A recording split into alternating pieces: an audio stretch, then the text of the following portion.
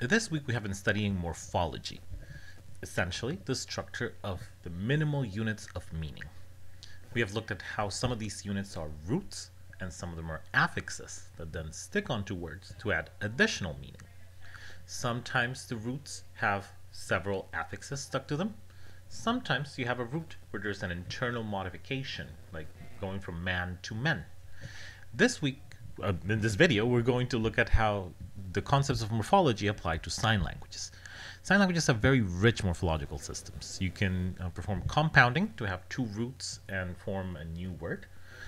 Many languages are isolating. For example, many languages have the verb separate from the tense information, whether something is in the future or the past. But if you do see morphemes, they tend to be non-concatenative. They tend to be modifications of the root, essentially what we had for man versus men. And in sign languages, words have many of the same types of morphemes. You can have aspect, you can have tense, and we're going to look at a very interesting example at how verbs in the German Sign Language can use classifiers. Let's start with compounds. So these are words in the sign language of the Netherlands.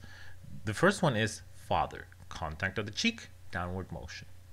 The second one is mother, extended finger, contact on the chin, sideways motion. The third one is parents, first one and then the other. You might notice several things. First of all, the sign for parents is done a little bit faster. So both components are reduced in their duration so that the father in the compound is slightly faster than father as a free root.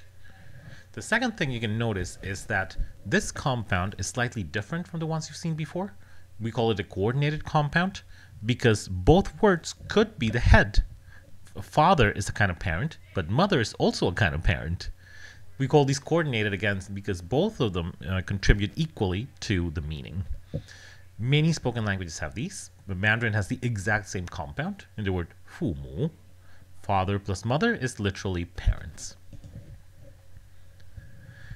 When you have compounds in sign languages, the words can suffer phonological changes. We see this in spoken languages as well. For example, in a compound, the compound has the stress in the first word, as in hot dog. If the words are separate, you'll find the stress in the second word, a hot dog.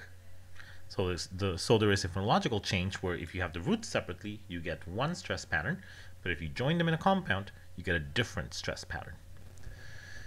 Sign languages also have phonological changes in their compounds. For example, this is the Swedish sign language word for rooster. It is composed of two roots. The first one is red. Red has several phonemes. The first one is contact with your mouth, and then index curved, downward motion, red. The second component is comb, which I unfortunately couldn't find in the dictionary. I'm sorry about that. It has an upward motion and fingers 2 and 3 extended. Whoop. This is comb. When you have rooster, the features of comb assimilate the features of red.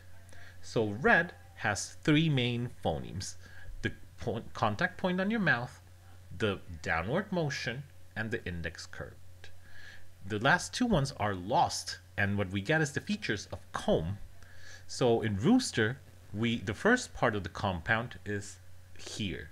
You keep your contact with your mouth, but now your fingers are the finger positions of comb and the upward motion of comb. You've lost the downward motion and the index curved. So you have a comb where the only part that has survived is the contact with your lips, and then you move on to red. Rooster. So as you can see, compounds also have phonological differences in sign languages.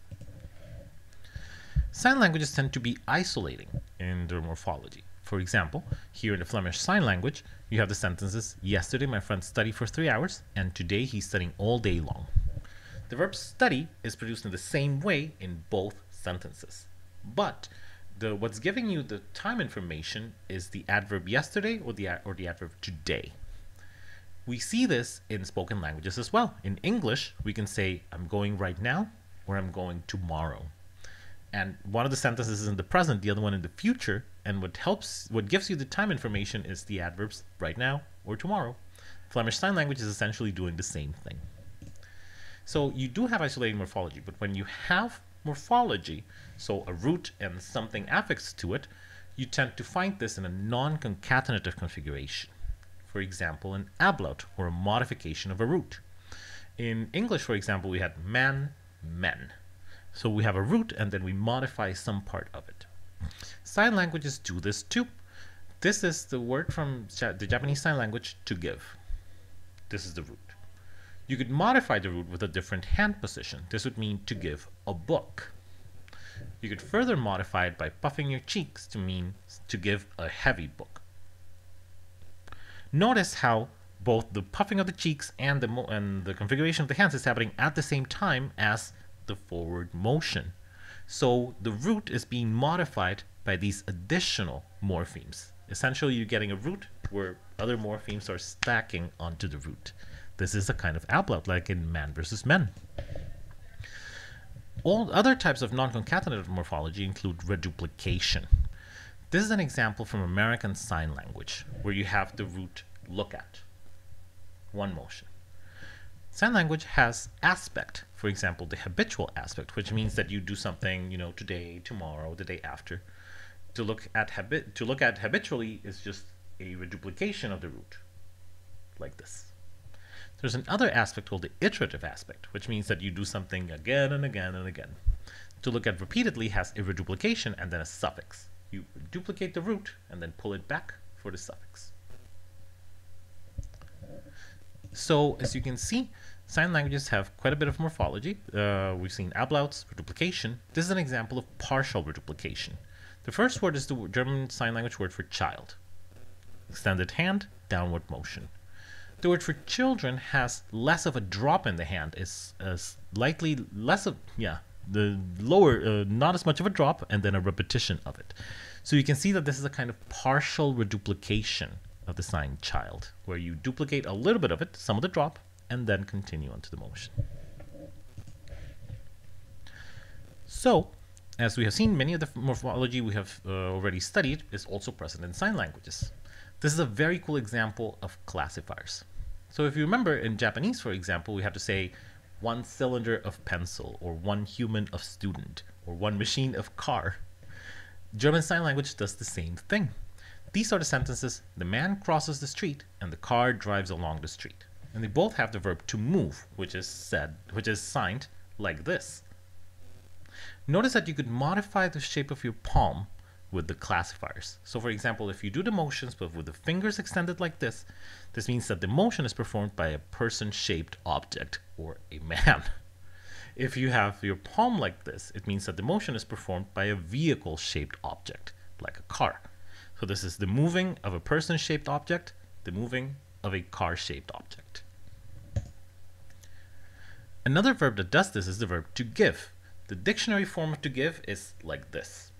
But you can modify the hand shape with a classifier to give an idea of the shape of the thing you're giving. For example, with your fingers like this is the giving of a long, thin object. With your fingers like this, it's the giving of a round object.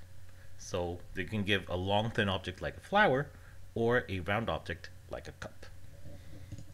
Spoken languages can also do this. Navajo can do it. This is an example from Cherokee, where we have the sentence, Amagane ne'a, she's giving him water. The verb here has the prefix ga, which means that she does something to him. We have the root ne'a, which is to give, and then this morpheme here is a classifier for liquid-shaped things, like water. In this sentence, ahnawo gane ne'a, she's giving him a shirt. We have this, the same prefix for she does something to him, the same root to give, but then we have a different morpheme, which is pronounced ne. This is the classifier for flexible objects. So this verb means she gives him something flexible shaped, like a shirt. Navajo can do this too. So as you can see, the verb can take a classifier for the shape of the thing that's being given. This is just a very quick review, but as you can see, the same concepts we have studied apply to sign languages. Sign languages have compounds, and their compounds differ in phonological shape from just free roots. Many of them isolate things like tenses, but when they do have roots and affixes, the configuration tends to be non-concatenative, like an ablaut. So it's a root modified with other morphemes. We can have the same things as in spoken languages, like aspect, like the iterative aspect in ASL, and classifiers, as we just saw.